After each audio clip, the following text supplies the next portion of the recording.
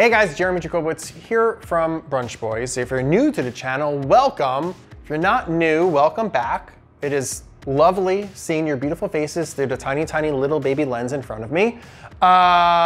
This is all about my food adventures all over the world, but today we are in my kitchen and we are making something very cool because I've partnered with Starbucks, and we're making something tasty to eat and something tasty to drink. So we have the Starbucks fall blends right here, and we're going to be taking this and making not only a cold brew drink, because I drink cold brew every single day and I love it, but we're also going to be making a Challah French Toast because, well, when I think about the fall, I think of Jew things, and there's nothing more Jewy.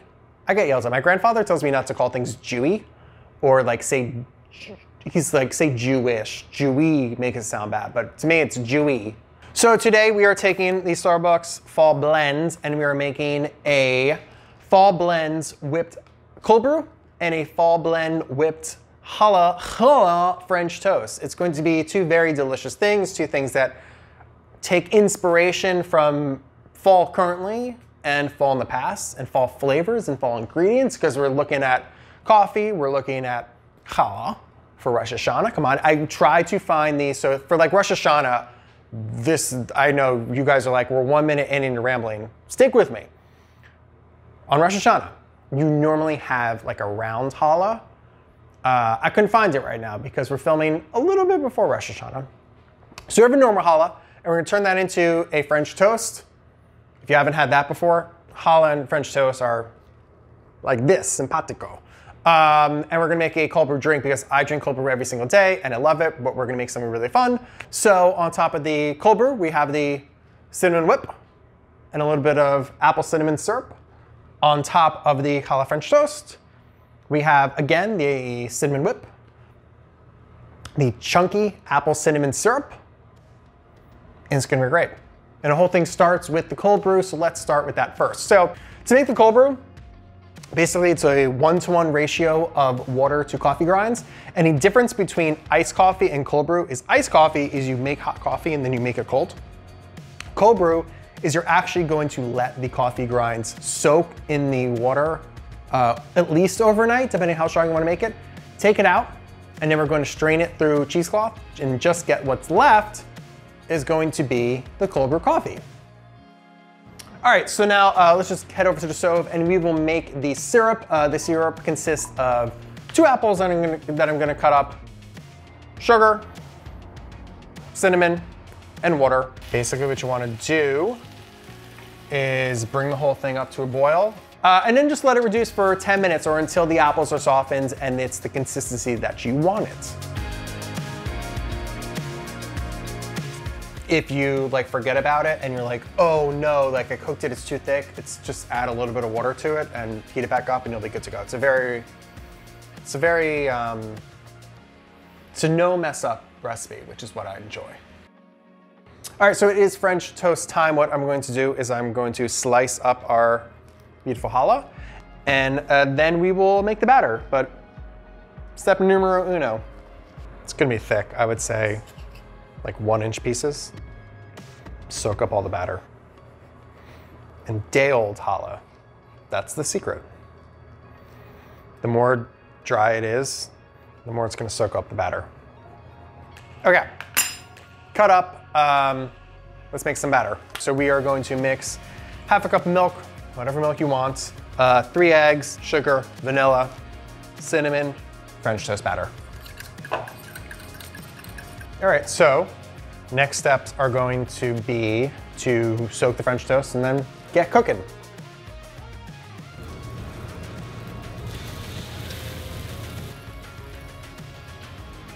All right, so we're cooking to get brown on both sides and cook through. It shouldn't take more than a few minutes on each side. Oh.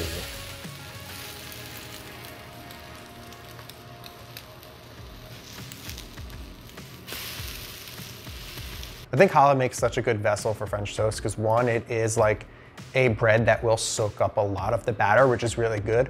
And I also think that challah is naturally really buttery and eggy. So you're sort of just like amping up those flavors in the French toast too. It's good. One of my favorites. I feel like my mom made this for me. right, these are looking good. Okay, let me pull these. I'm gonna start pulling. I feel like the French toast my mom would make me would be like challah French toast. Ooh, like a cinnamon raisin bread French toast. That'd be good. Next step is just to top it. So we have 1 cup of heavy whipping milk, we have some cinnamon, and we have some confectioner sugar. We're just gonna whip. All right, so 1 cup of milk, 2 tablespoons of confectioner sugar, and 2 teaspoons of cinnamon. Now is the part where you get your workout in. Because I don't have a hand mixer, but you do not need a hand mixer. You just need a whisk.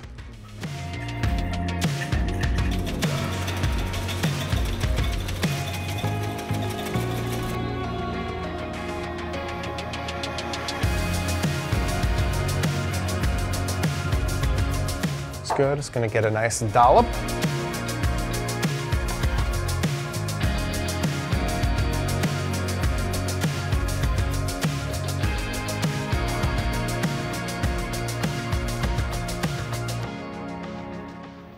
Challah, apple syrup, cinnamon, all the flavors, ingredients, smells especially. It's definitely the smells of fall. Oh, I mean, this definitely smells like a Northeast fall. All right, so what I want to do is sort of bring all the flavors together from both the drink and the food. So to accomplish that, not only are we getting the apple and the cinnamon in every bite and the whip, we're also going to take a little bit of our Starbucks Fall Blend grinds and just put like a little tiny dusting on top. A little tiny bit. And there you go. And you get it all over yourself too. That was not part of it, but it's okay. It smells good. It makes the apartment smell good, so it's all good. So we have the cold brew, nice and filtered, and pour it in there. So obviously, you could drink it just like this. And it tastes great, and it tastes amazing, but we're making fancy today, so. And now, take the Fall Blend whip. We're just going to put the whip right on top, and then we're just going to drizzle it with a little bit more of the syrup. There we go. Let's cut into this bad boy, because it smells good, and I bet it's going to taste even better. I think really like speaking to like when I thought about growing up and thinking back to those like flavors and foods that I ate specifically around fall. Literally, this is fall in a bite because you're getting the apples, you're getting the cinnamon, you're getting the coffee. All those things just like evoke an actual feeling within you rather than like, listen, my taste buds are like, ooh, this tastes amazing. But like, you're feeling this bite, which is what I was trying to do with the recipe. I was trying to evoke those flavors and emotions from you, and I did it. How about that? But the better part is, let's get some coffee in me. It takes true skill to not spill it all over yourself.